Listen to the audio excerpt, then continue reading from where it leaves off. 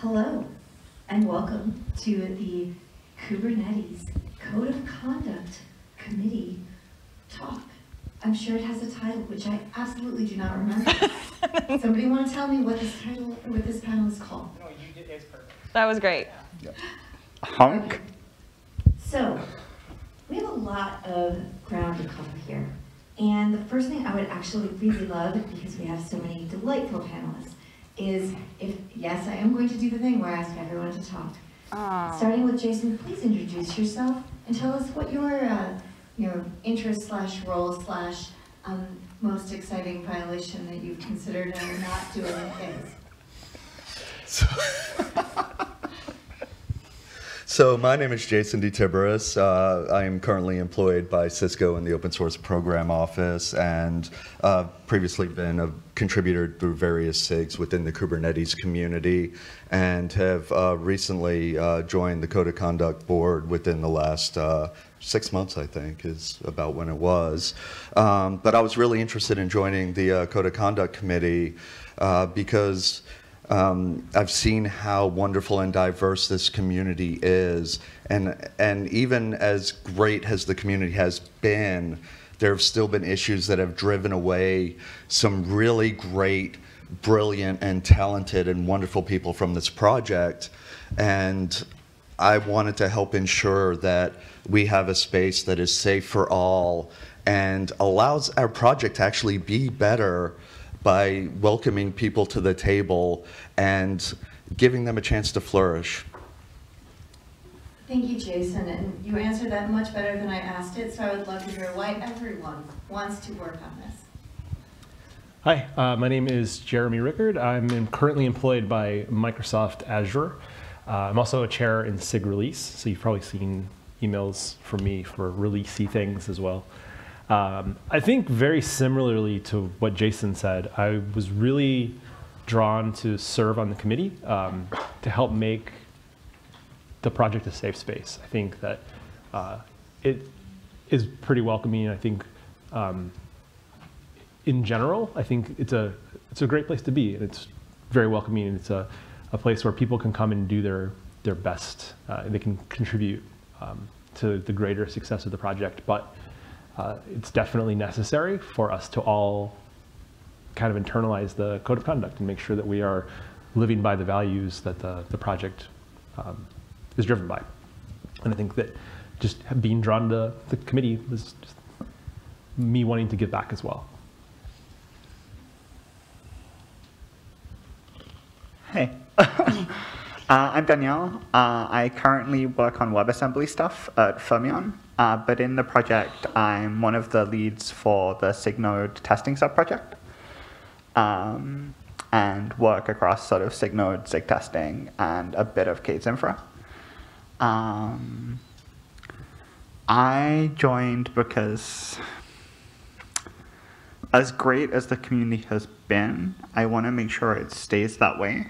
Especially as, you know, Jason pointed out, like, there are people who've been pushed away, like good friends of mine, and I want to make sure that I don't get pushed out, but also that, you know, more people like me don't.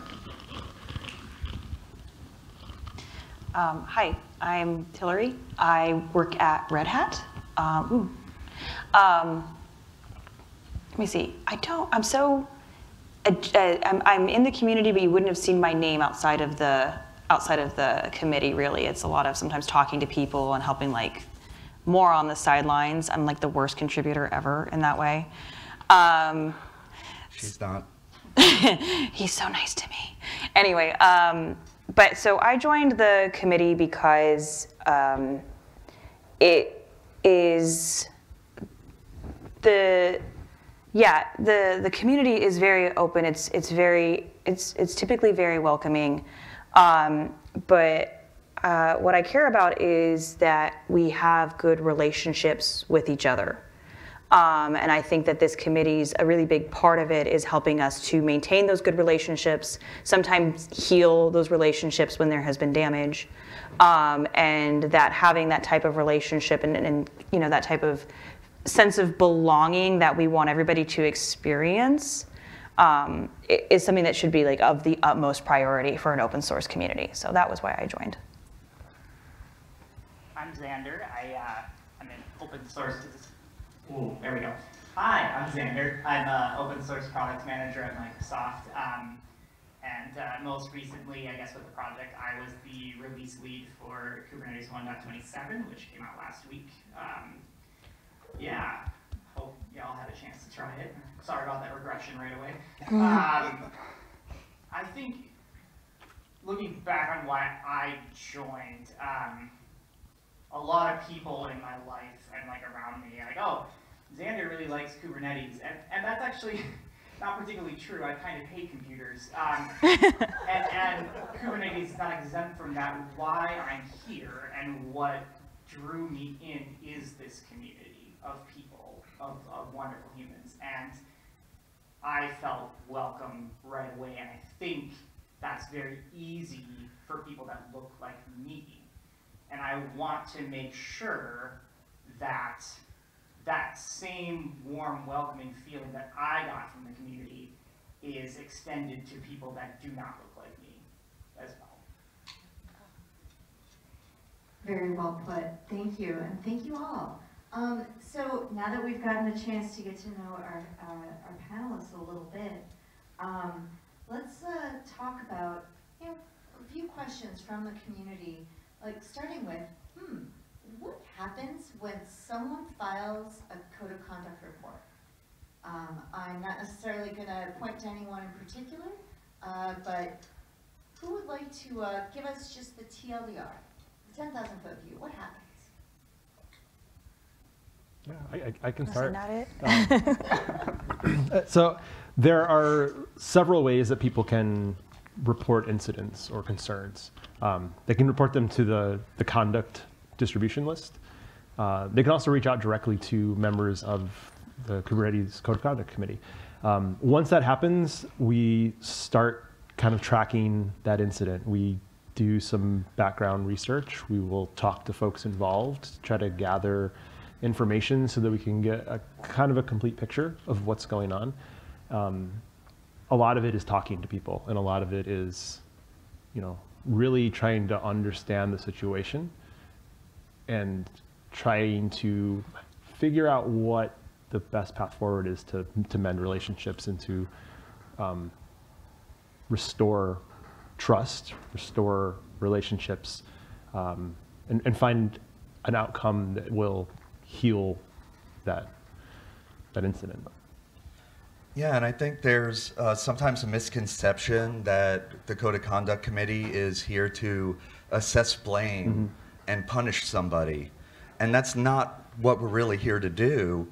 What we're trying to do when we reach out to folks after somebody submitted a complaint is we want to find out what happens.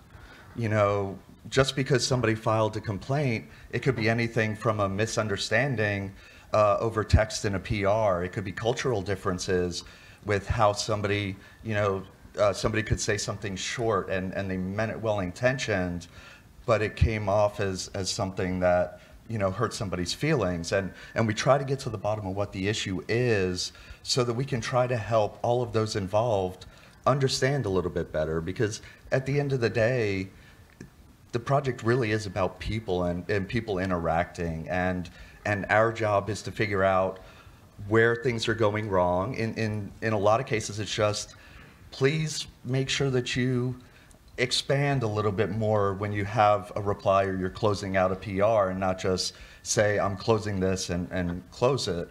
Say the reason why you're closing it, and just spend a little bit more time on your reply, because a new contributor is not going to know that you're super busy and don't really have the time to spend on a proper review. But at the same time, sometimes we do have to get involved in difficult decisions where it impacts the safety or the comfort of people within the community. And we need to make sure and work with the proper groups to try to address those issues in a way. And even with those issues, the first answer isn't necessarily to try to get somebody booted from the community. It's trying to explain to them why what they're doing is wrong, how we can help them address it, maybe point them towards some training that they can take to better understand the issues, and try to like you said, try to restore the community. I think, sorry. I think one of the things that we struggle with sometimes as well, because we are an international community and we're dealing with layers of translation, and some of that is automated translation, right? Google Translate will change somebody's words. So what we've literally had to find people to help us read things in the original language to understand the form and function of the comment, and if it was written the way it was made to come across. And so, it's one of those things where we really have to be very, just walk into every situation with zero assumptions.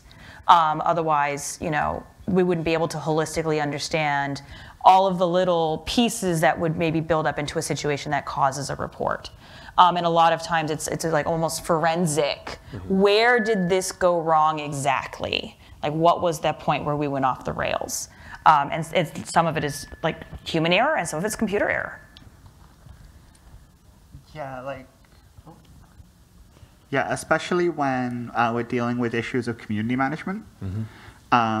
You've got to sort of go into all of them with, we know a lot of the people in the community, but if we go into a report, it's not about our friendships with them. It's not about how we know them. We have to go in and understand both their perspective and understanding and whoever else is involved. Like, if it's a new contributor coming in who has a bad experience, or an existing contributor who has a bad time for some reason, it's a lot of sort of work to sort of detach yourself, go and understand, do research, and then help bring things back and restore sort of trust. We never really seek to do anything punitive because that's not how this community works. And if we needed to, it would be something very serious. I think just to add a little bit onto what everybody said, covered it pretty well. When we reach out to do investigations, when we receive a report, I think often people kind of tend to view it as like the cops knocking at their door. And through an investigation process, and when we're thinking about action to take, we are always looking for restorative action. There's a big difference between restorative and punitive action, and this body is always looking for a way that we can take restorative action on incidents that are reported. Now, there are circumstances that would warrant different actions, but we are always looking for that restorative act. So that's encouraging from the point of view of somebody who might be a community member wondering, how is it going to be handled if I finally...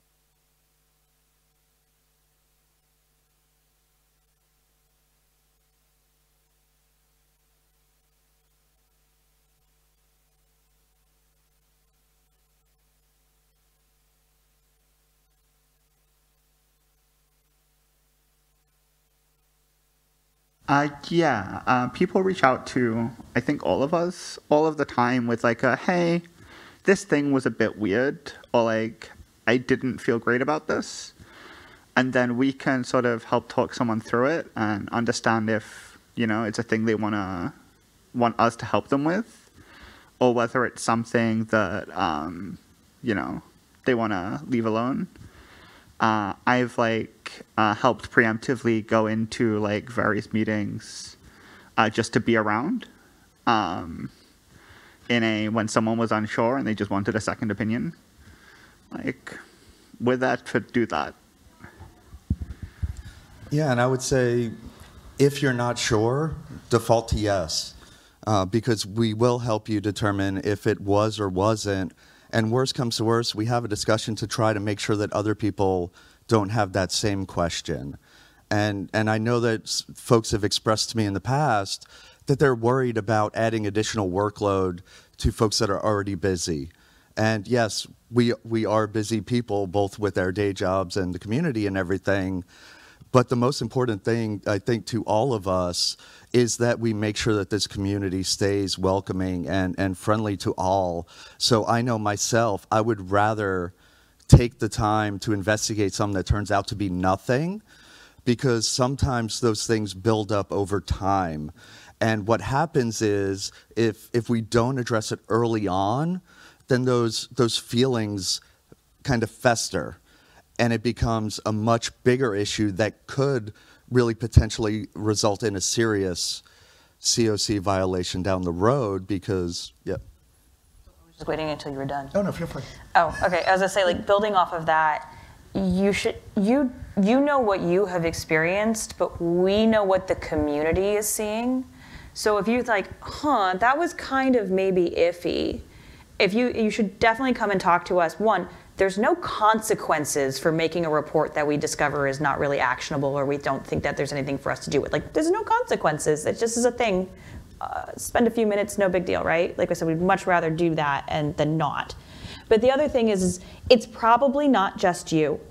It might be 5 or 6 other people, or 2 other people, and there could even be potentially a history there that we as this body would be aware of. And so as we're working through things, if somebody starts displaying consistent behaviors that might not be like, oh God, those are terrible, but are kind of like, ooh, that's a little cringe, consistently, then that sets us up to know we need to have a conversation with this person, help them to have a better relationship with the community at large, because even, and very likely true, if they're unintentionally alienating other people, then they're going to start receiving alienation as well, right? You're going to start getting ostracized if you have bad people skills. And we don't want that either. And so it's sometimes like a series of, what's that turn of phrase I'm looking for? Just a bunch of little missteps that can add up. And so, like we said, we're trying to be like restorative or about relationships and helping people to have good relationships with each other. And so in a completely like non-punitive way, we can start going to people and letting them know, hey, you might not be aware of this, but you're coming across really short kind of often. Is there something going on? Are you like feeling really stressed out? Or is there something that we can do to help you, or even just help you practice how to have a little bit of a better communication style? And like adding to that, what can be a 30-second conversation with someone when they start doing something can stop from turning into something that is a huge amount of effort for everyone, like 6 months later. And we're happy to go and say, hey, like your communication style isn't really working, like, can you do something about it? I think just real quick, short and sweet, I guess, yeah. If you're ever unsure about something, feel free to reach out to any one of us directly or file a report. If you're not comfortable doing that, you can file an anonymous report too, just to say we are here to meet you wherever you're at, in that process. Yeah, and I was just going to say the other thing too is anything that you report and the discussions that we have default to confidential unless you agree otherwise. So even just bringing something up, you don't have to worry about it potentially, being like, we all have agreed to, keep confidentiality around all of these things. And that's actually a really good point, and that brings me to the question of, it's great that you're saying, okay, so these 5 people are maybe the only ones who are going to see this report I filed. Even if it's anonymous, maybe if the person I'm complaining about ever sees it, they will 100% know it's me. Exactly, like, who is the info shared with? So, in the process of filing a report, we will explicitly seek the reporter's consent for any single piece of information shared with anyone outside this group of people. If in the process of speaking to somebody, it would be very apparent who was reporting, we will have your consent before taking any action on that. There is no circumstance under which any information would be shared with anyone without your explicit consent. Yeah, I think I can speak for everybody here, where I think we would all resign over ever doing anything like that. Like, as in, like, even if something ended up being outside of our jurisdiction and needed to be escalated further up inside the Linux Foundation or whatever, like, we don't even mention it to their staff before we talk to you. Like, we just do not.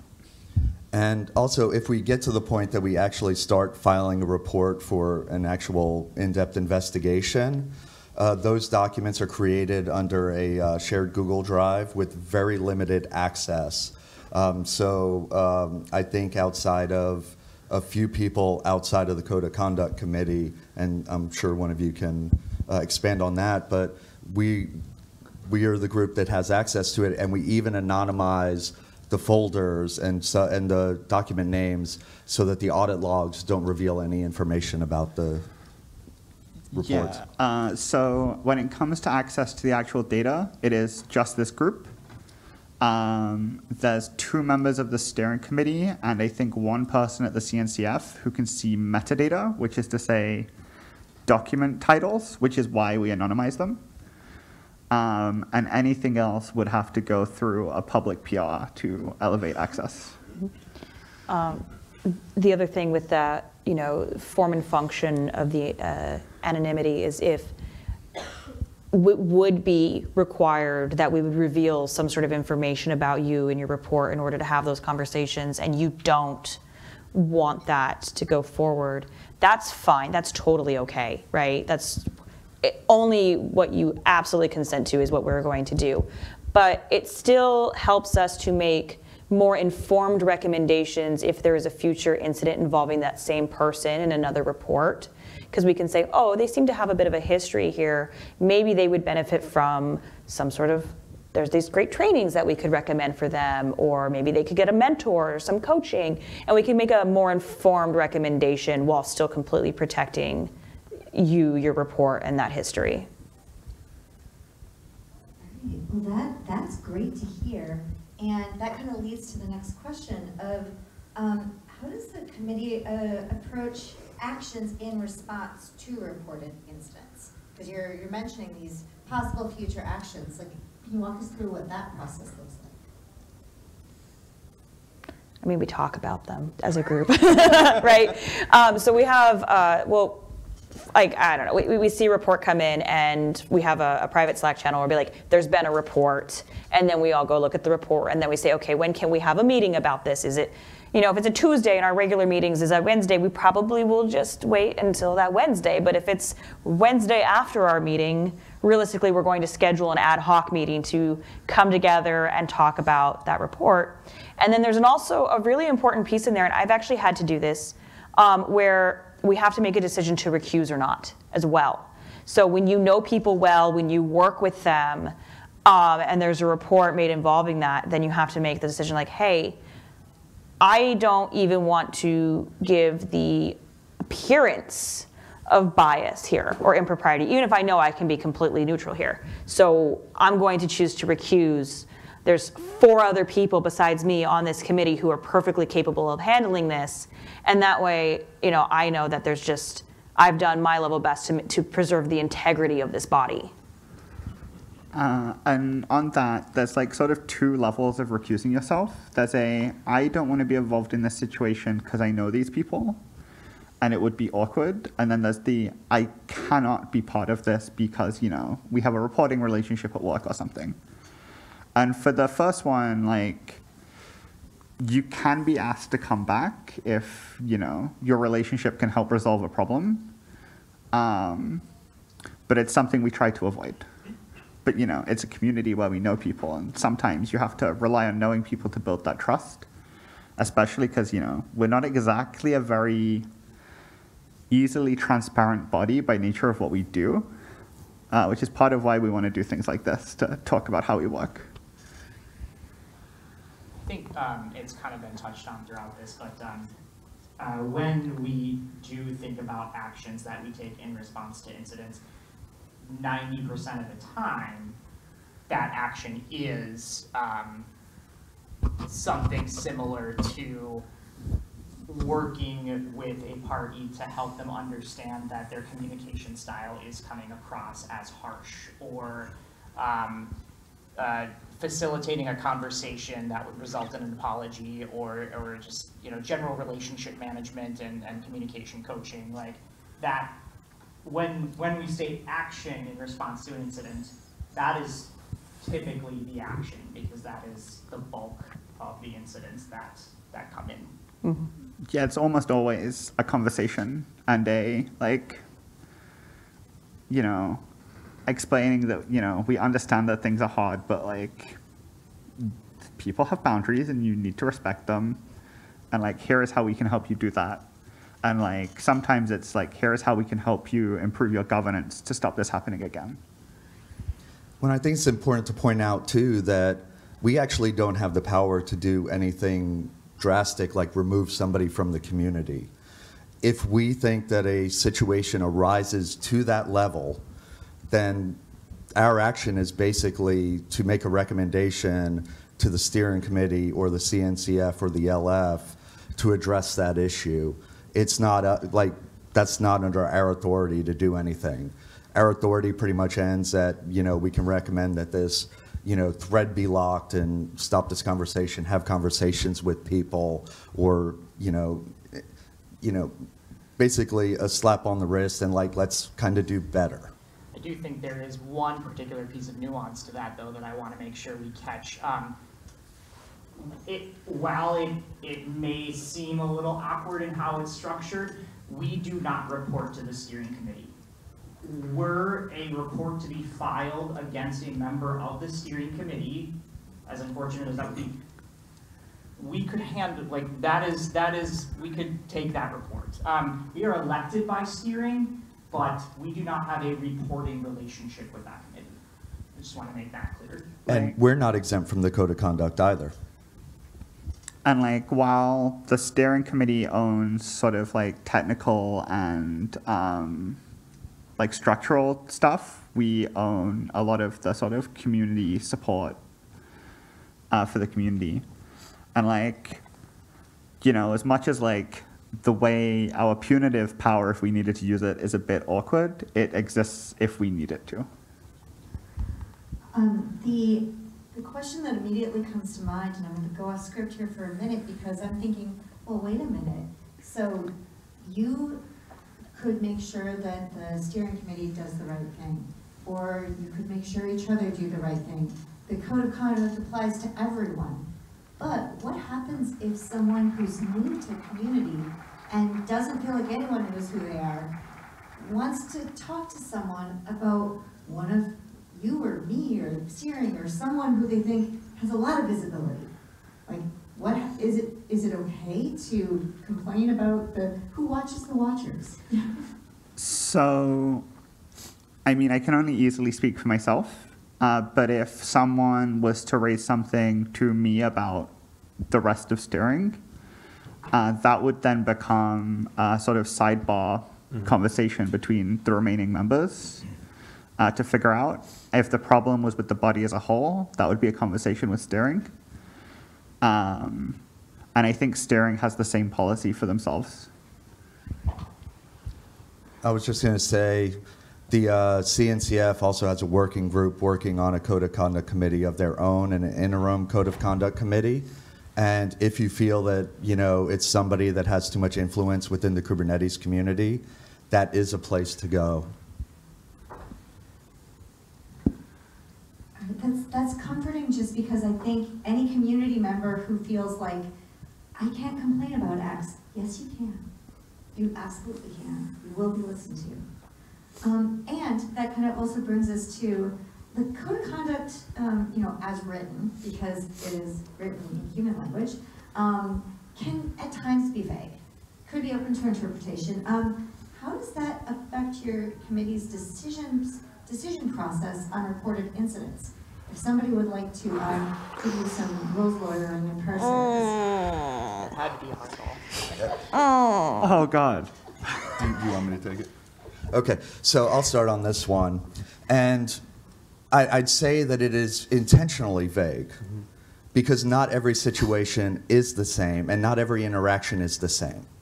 You know, if two parties are consenting in a conversation, then, you know, it may sound different than two strangers talking, and the interaction, you know, may be inappropriate with that consent and not be appropriate in another situation. So we try to really look at the situation. Has harm been done? that is the big key. If there has been harm that is done, then that's the key to, is this something that we need to investigate further? Yeah, like programmers really love rules because it turns out when you teach a machine to think, it thinks exactly how you tell it to. And sometimes it's easy for us to forget that humans are not computers following a predefined set of rules. And that means that unless you were going to, like, you know, write something on the scale of the law, which even then is up to interpretation, like, there's always going to be some level of ambiguity. And it's more about the ethos of what the document is trying to represent than the specific words within it. That's what really frustrates me about rule lawyers, because I'm like, no, you get the gist. Like, I think when we're dealing with a situation of ambiguity, and this I don't think is mentioned in the document, but when we are looking at a situation with ambiguity, one of the first things that we're always going to look to is power dynamics. Yeah. And that really goes a long way in helping us move through ambiguous situations. Well, and I think you also have situations in which people might try to leverage the code of conduct against somebody in a way that they bait somebody. You know, they specifically target a person and attack them, trying to skirt the letter of what's on paper, and they try to evoke a reaction that crosses the line.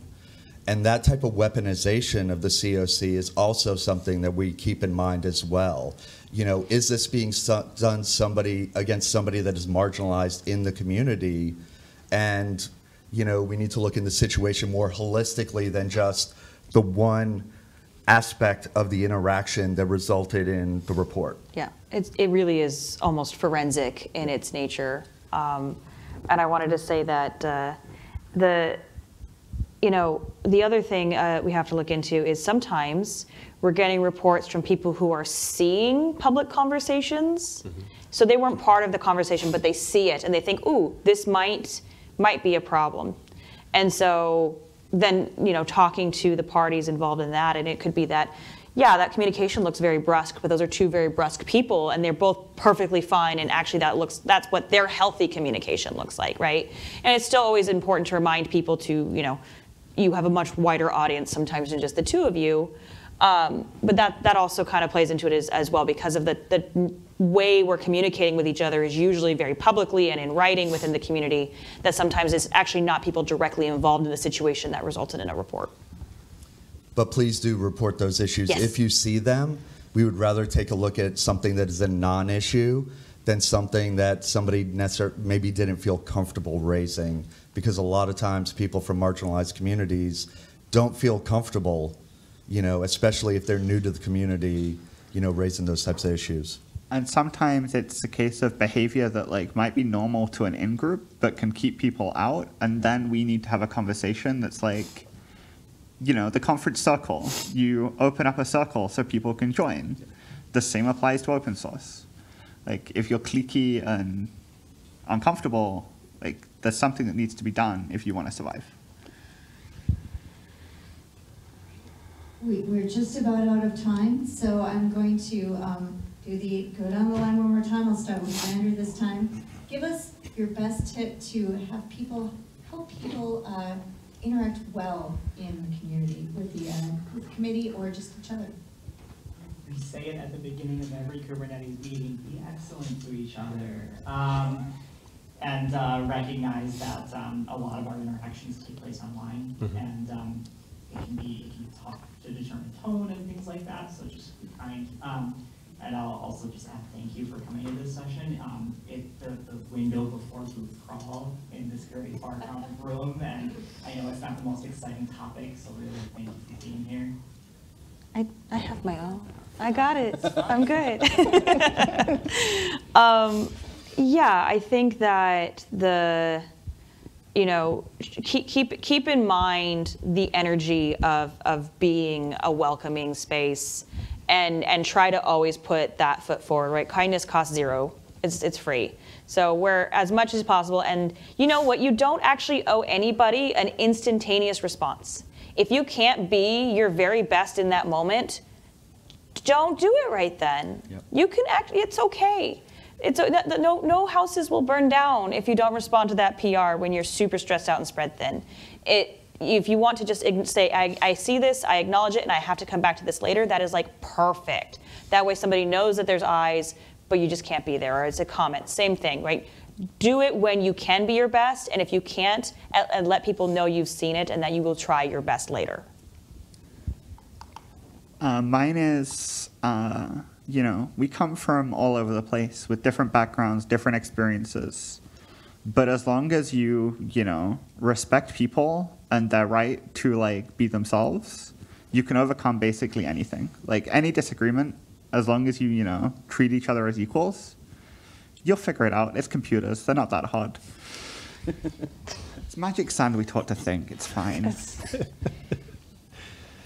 Yeah, I think everybody has made super great points. I think relationships are what drive all of this. It's what makes things successful, and I think treating people with respect needs to be your default mode of operation. So when you're having an interaction with someone, treat them with respect and go into that with positive intent, and hopefully good things come from that. And if good things don't come from that, we'll find a way to try to get back to good things. And I think for me, I'm not going to say what first came to my mind because I realize it comes from a very privileged position. And initially I was going to say assume positive intent.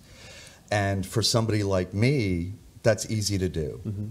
But there's a lot of people in this community that have to deal with offhand comments and kind of underhanded jabs from people that build up over time. And I don't want to tell those people to assume positive intent.